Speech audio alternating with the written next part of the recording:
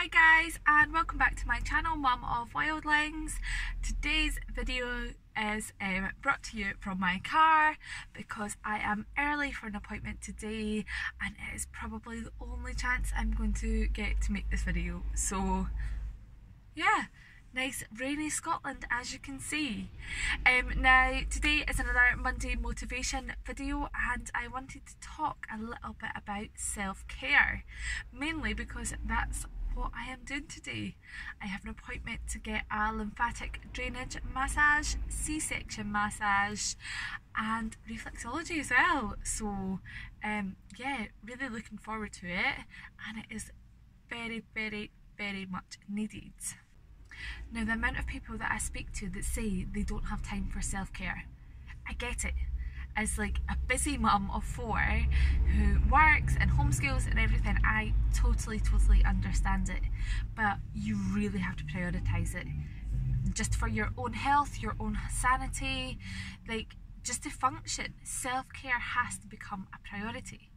And people can really struggle with that because they don't see it as important.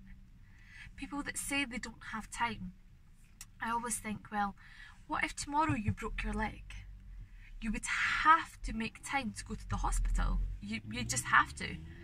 No matter what your other plans were that day, you would have to take the time to go to the hospital, get it put in a cast.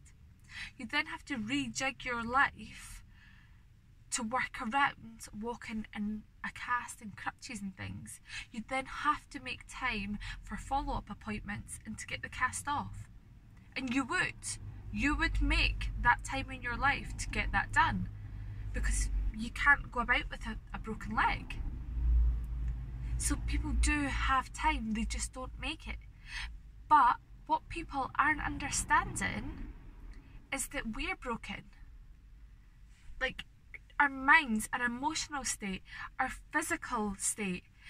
You need self-care, otherwise you are like that broken leg. You need fixed. And you can't lead your best life broken. There's a saying, you can't pour from an empty cup, and it is so very true.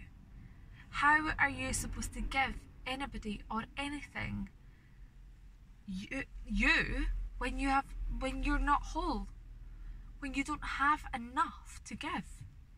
How can you give your work 100%? How can you give your kids 100%? How can you give your home, your partner, your friends, your family? How can you give any time to you? You need to be whole to be able to give to other people. Self-care doesn't have to be these big grand gestures. It doesn't have to be going for a massage or a spa day or anything. It can be just going for a walk or sitting for half an hour and doing some mindful thinking and having a cup of tea. Exercising, building exercise into your day, writing a diary. It can be lots of things and it doesn't have to take up a lot of time, but you should schedule that time into your day. Now for me, it would be a lot easier if I could do my self-care at home around the kids. And that is what I usually plan to do, but it just doesn't happen.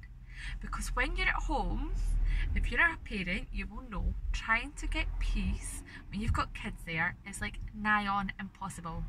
You go for a bath and the kids want to come in with you. You try to cook a nice healthy meal, the kids are there, they're at you. If you try to go on the phone or relax or meditate or anything, the kids are there. So for me, I like to book time away, whether that's me going to the gym or to get a massage, or even like if I'm going to the supermarket, I'll try and schedule in maybe half an hour before or afterwards so I can sit in the car and do some either like mindfulness meditation or sit on my phone and like go through some things. Lots of different ways to schedule in self-care to suit your life. But please do not feel guilty for it. You should feel guilty for not taking self-care. Like it's just essential. It's something that you have to do in your life. Now I'm just going to round this video up here because I am nearly booking in for my appointment. If you'd like me to do a separate video on any of the treatments I'm getting done today, let me know in the comments below and I will. Also, please let me know what your self-care tips are, if you do self-care or if you start doing self-care. Let me know how you get on with it. Really interested to see what you guys all think. Yeah, so that's me for now, and I will see y'all soon. Bye.